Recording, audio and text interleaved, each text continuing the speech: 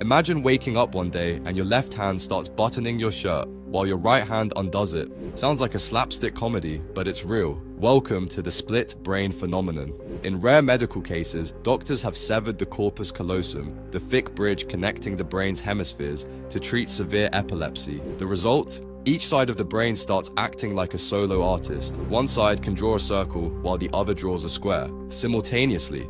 Even more bizarre, if you show the word spoon only to the right hemisphere, the person can pick out a spoon with their left hand but can't say the word aloud.